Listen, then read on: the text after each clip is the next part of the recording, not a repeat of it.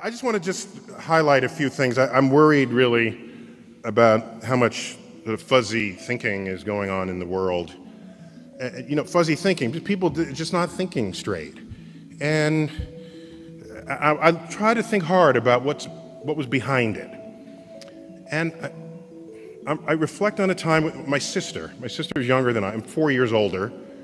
So I'm like a whole school ahead of her, right? So I'm graduating high school, she's entering high school. I'm graduating college, she's entering college. And so one time I said, so Lynn, where do you want to go have lunch today? Because I had some cash and and she said, well, what are my choices?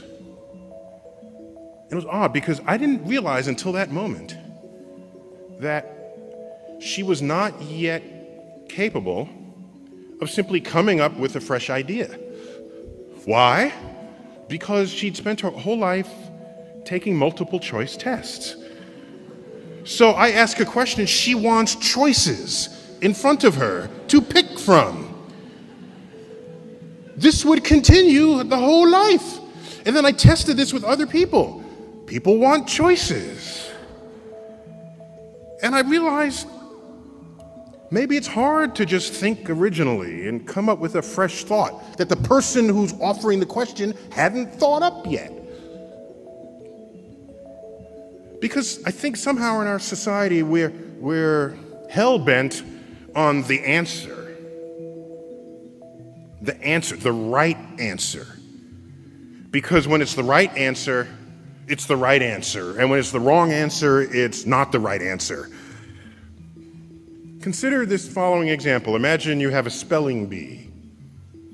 This is contrived, but it makes the point. There's a spelling bee, and you have to spell the word cat.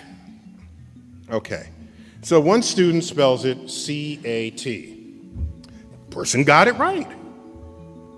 The next person spells it K-A-T. That's wrong.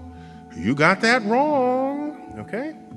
Third person spells it X-Q-W. Do you realize that is marked equally as wrong with the K-A-T? When you could argue that K-A-T is a better spelling for cat than C-A-T. Dictionaries know this because that's how they spell it phonetically.